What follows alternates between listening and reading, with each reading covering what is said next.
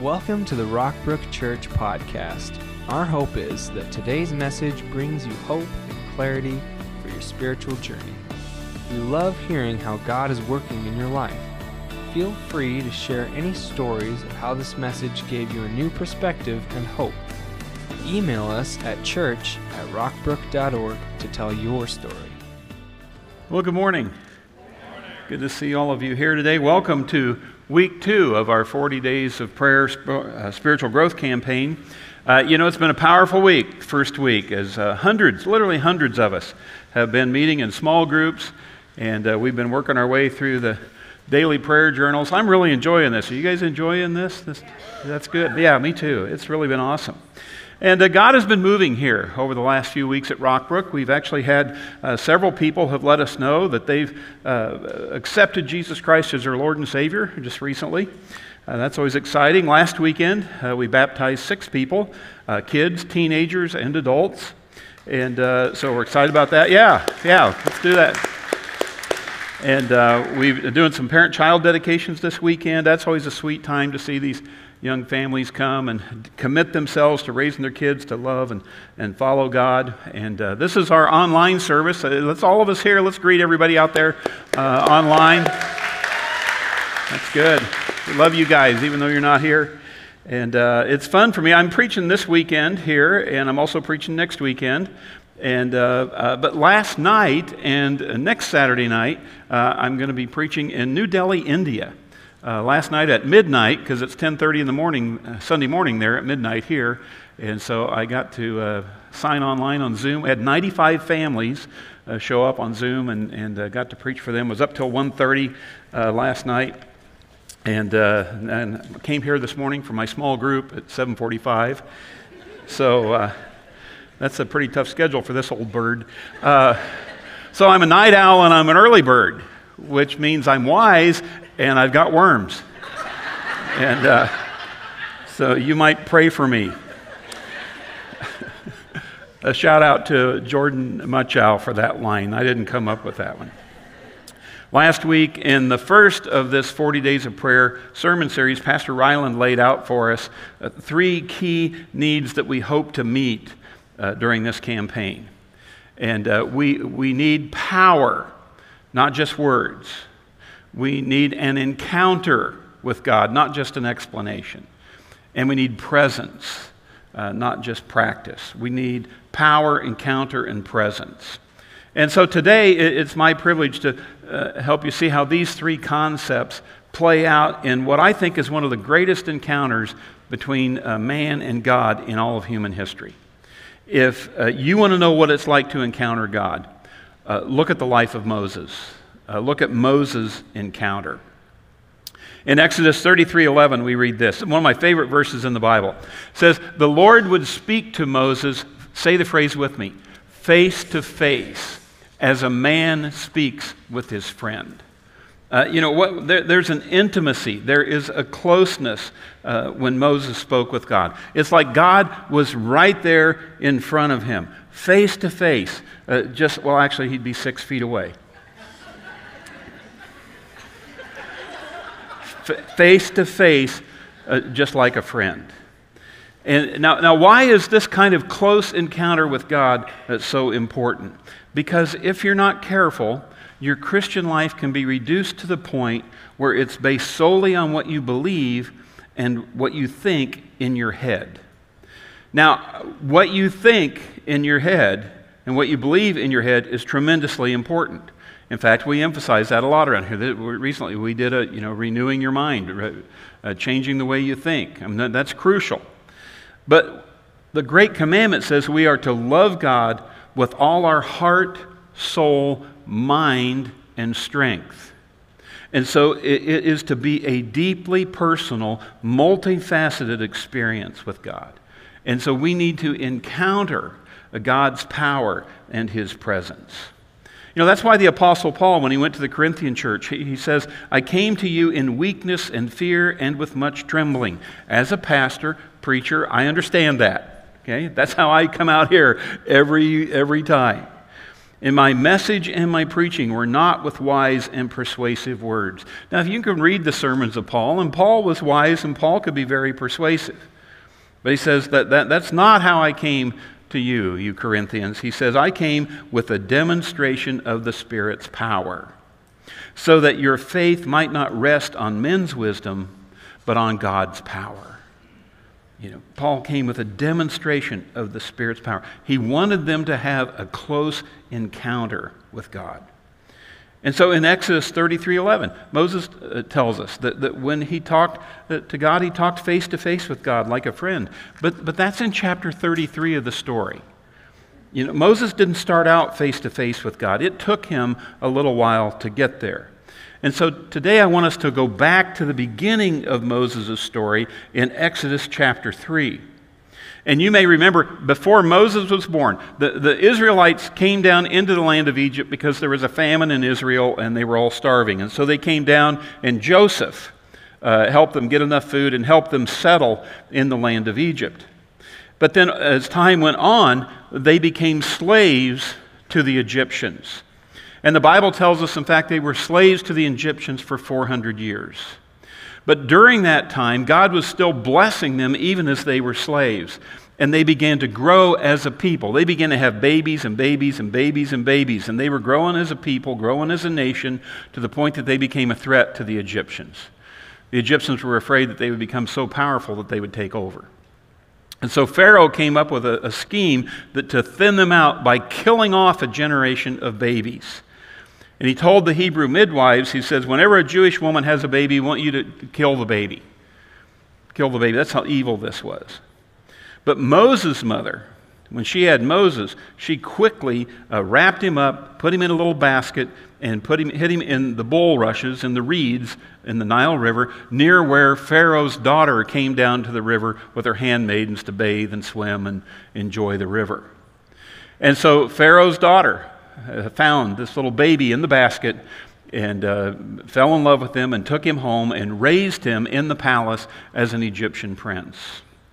Now later, as an adult, Moses finds out that he's not really an Egyptian, he's actually a Hebrew. He's one of these enslaved people.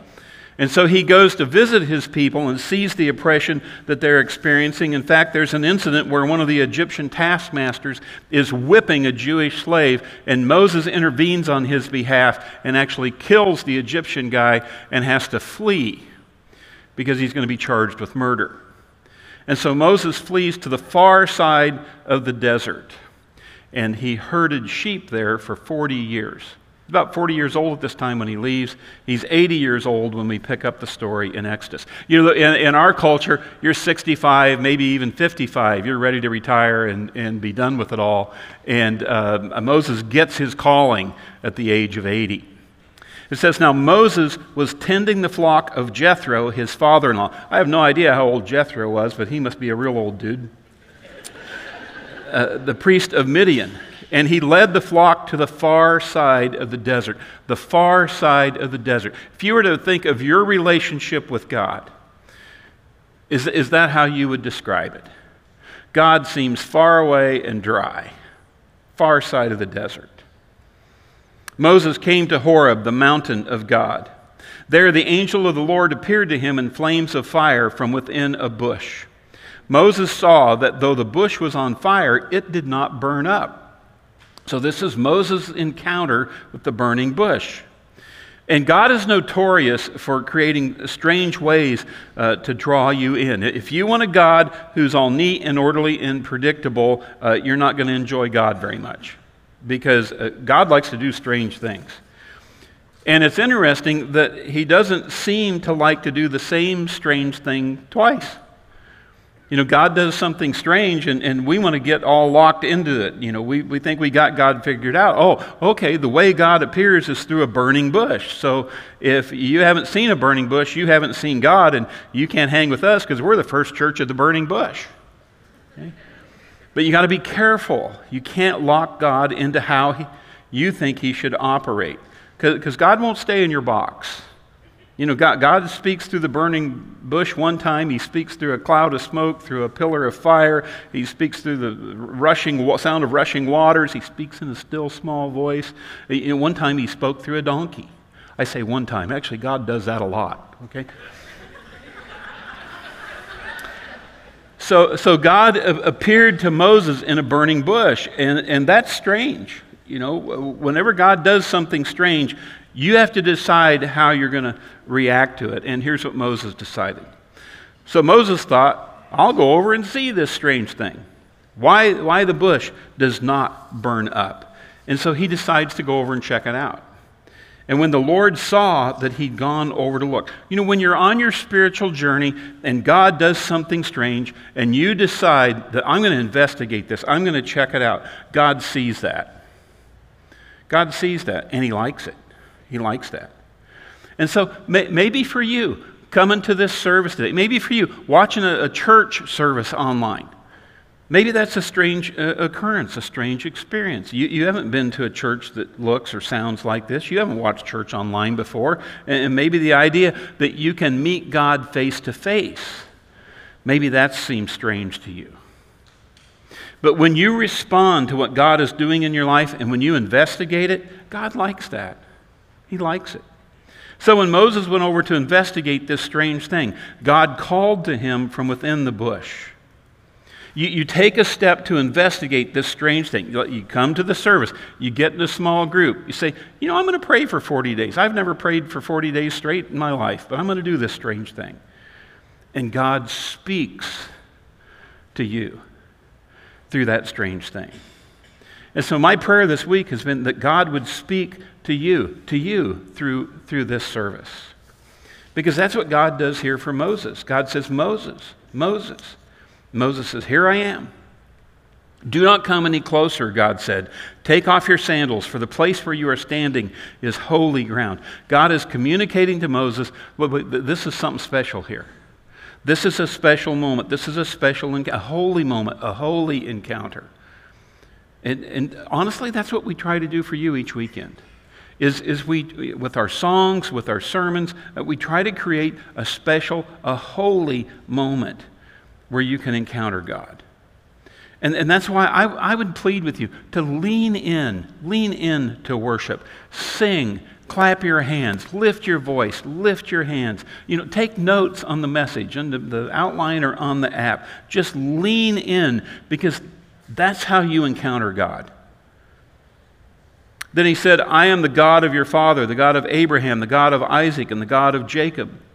At this, Moses hid his face because he was afraid to look at God. Don't miss this. Exodus 3, Moses hid his face from God. Exodus 33, Moses talks to God face to face. Moses went from, I don't know you, I'm afraid of you, I can't even look at you, hiding his face, to talking to God face to face. What moved Moses from hiding his face from God to talking face to God? I want us to look at 4 breakthroughs that Moses had. Four spiritual breakthroughs that enabled him to encounter God. And let's see how you can have those breakthroughs too. So on your notes, first, Moses says, who am I? You know, the first breakthrough that Moses had was in the area of his own identity, the area of his own insecurity, his own shortcomings. Because he says, obviously, God, you've not been watching my life. I mean, you know, I'm in exile. I'm a murderer. I'm way out here on the far side of the desert. You have picked the wrong guy. Moses said to God, who am I that I should go to Pharaoh and bring the Israelites out of Egypt? Because that's what God wanted him to do. And Moses says, who am I to do that? And you would think that God would answer the question and tell Moses, well, this is who you are. But instead, look what he says. God said, I will be with you. And God turns the attention off of Moses' character on to God's character. He turns the attention off of Moses' weaknesses onto God's power and strength. You see, we think we can only get as close to God as we're worthy, but none of us are worthy in ourselves. None of us. God says, you don't come to me on the basis of your worth. You come to me on the basis of God's worth. You don't come to God on the basis of your work. You come to God on the basis of what God has done for you through Jesus Christ, his Son. You don't come to God on the basis of what you do. You come to God on the basis of what God and Christ and the Holy Spirit have done for you. And it's a crucial distinction, because this is how you're drawn into an encounter with God. You can feel, today, you can feel the Holy Spirit inviting you into an experience of worship. Every day when you pray and read, you can feel God just inviting you in. And what happens is you get here, and then in your mind, you start rehearsing what you said on Monday, and reliving what you did on Tuesday, and remembering what you thought on Wednesday, and recollecting what happened on Thursday. And as you think about those things, the devil starts bringing up accusations against you. You're going to do what you did last night, and then you're going to show up at church this morning and sing and clap? I don't think so. You're not worthy to even be in church. That's the lie that the devil brings to you. I mean, how many times do you talk to someone who's an unbeliever, somebody who doesn't go to church, and say, if I went to church, the roof would fall in. If I went to church, the ground would open up and swallow me. If I touched a Bible, it'd burst into flames. If I tried to pray, God would strike me with lightning. You ever hear that kind of stuff from people? That's a lie. It's based on a false premise. And so you need to break through. You need a breakthrough, a spiritual breakthrough over condemnation. Condemnation. Because condemnation will always keep you from getting close to God, whether it's Satan's condemnation or whether it's self-condemnation. God does not condemn you. He doesn't. Romans 8:1 says there is no condemnation. There is no condemnation for those who are in Christ Jesus. God doesn't condemn you. Satan condemns you. You condemn yourself. Satan, he does it because he's the accuser. He accuses you of your sin because he knows that condemnation will keep you from encountering God. But condemnation's not the way God deals with our sin. In John 3:17, the verse right after John 3:16, the verse that says God loved the world so much that he sent his one and only Son, so that whoever believes in him should not perish but have everlasting life. John 3:17 says that God sent his Son into the world not to condemn the world, but that the world through him might be saved. Jesus Christ didn't come to earth to tell you how bad you are. Jesus Christ came to earth to give you a way out of your badness. He didn't come to condemn you. He came to give you a way out, to save you. And so there's a difference between condemnation and conviction. Condemnation is what Satan and the world, the flesh and the devil, that's what they do. They condemn. God and the Holy Spirit, they convict. They come to us with conviction. And there's a difference. Condemnation always tells you how bad you are. Conviction identifies what you're doing wrong and shows you how to correct it. It identifies what's wrong and shows you a way out. Conviction always leads you out of sin. Condemnation locks you into your sin. So if you're going to encounter God, you cannot do it based on your own worth. It has to be based on God's worth. It cannot be based on your work. It's based on God's work. Titus 3:4-5. Great verse. Let's read this out loud together.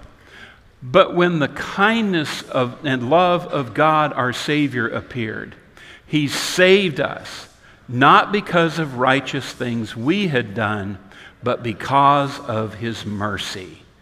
God saved, not because of the right things we do. He saved us because he's merciful. And so the first obstacle to encountering God is, well, who am I?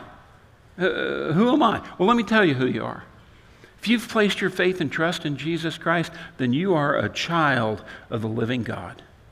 You are God's son. You are God's daughter. You have been saved by the blood of Jesus Christ. You have been cleansed from your sin. And every time you remind yourself of that, you can break through condemnation and you can have an encounter with God.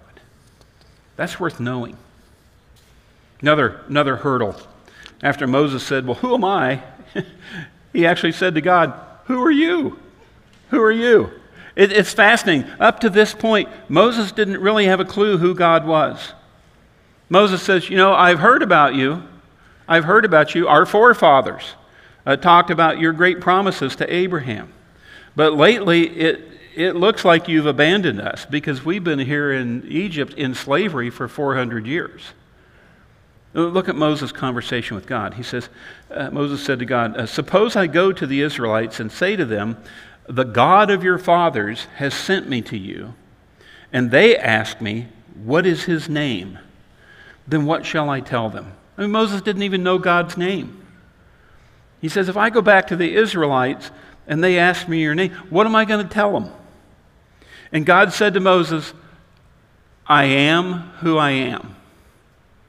And I got to tell you, for me, at first blush, that seems like a non-answer.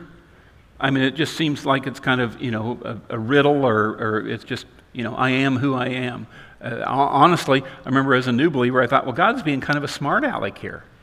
What's your name? Put it in tame. Ask me again, I'll tell you the same.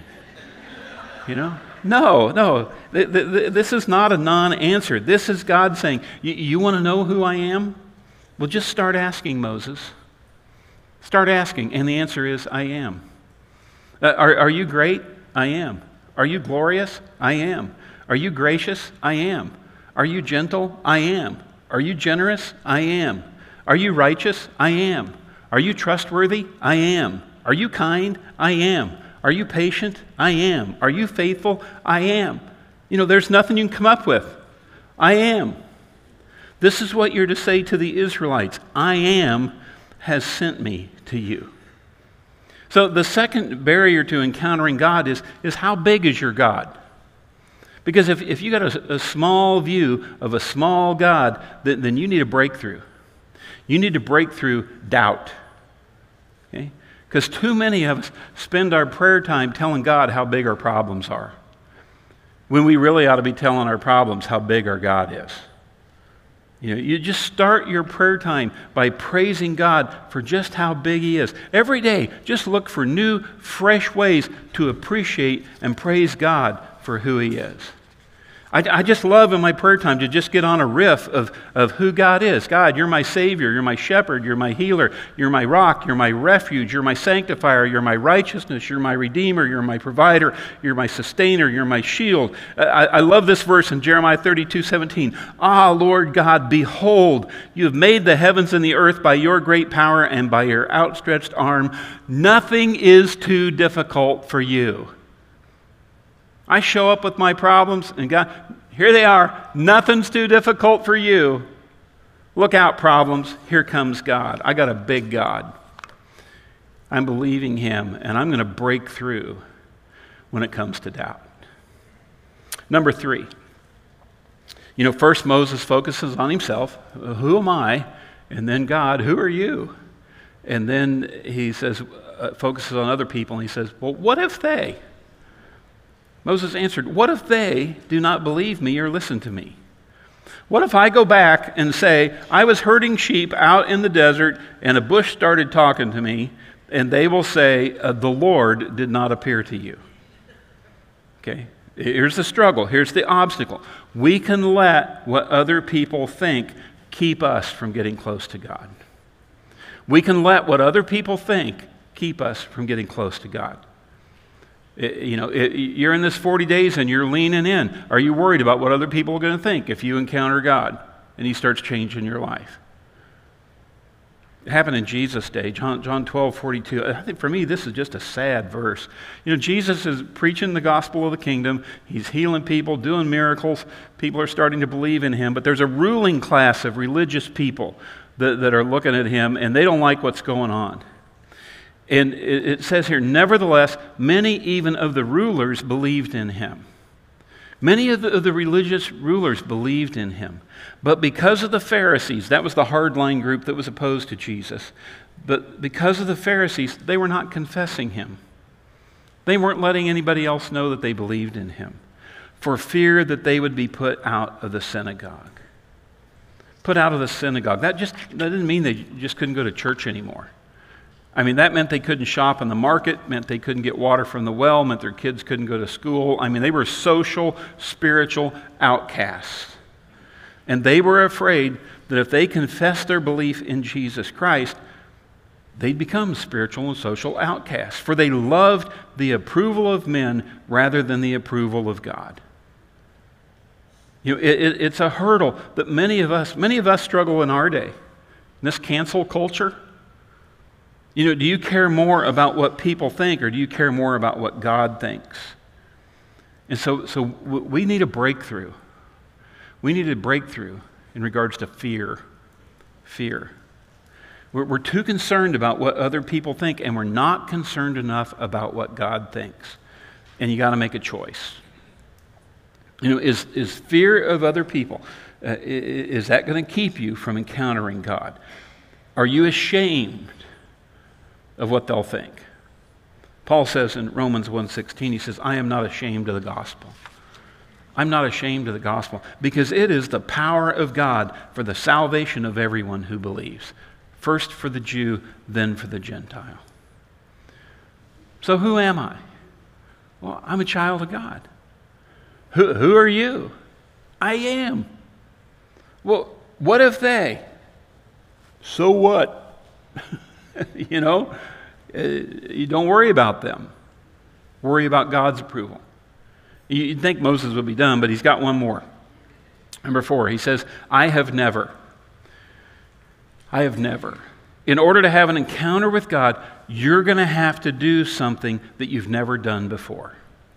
Because there's a step of faith. There's a step of trust that you need in order to encounter God. Exodus 4, Moses said to the Lord, O Lord, I have never been eloquent, neither in the past nor since you have spoken to your servant. I am slow of speech and tongue. And once again, Moses is saying, you got the wrong guy. You got the wrong guy. He says, God, I can't do this. I can't be your spokesperson. I don't speak well. And there are some who read into this that Moses stuttered or stammered or had some sort of a speech infirmity. But he's telling God, he says, you've picked the wrong guy. I don't like to do this kind of thing. I'm not good at it. Why does God do that? You read through the scripture, and God seems to pick out people who are bad at something and then says, this is what I want you to go do. Why does he do that? Because God rewards faith. In fact, until you get used to taking steps of faith, you're never going to have the best that God has for you. And so we've got to break through. We need a spiritual breakthrough in regards to reluctance. We've got to overcome our own reluctance. I know what I'm supposed to do. I know what God's called me to do. I know what God wants me to do. I just don't do it.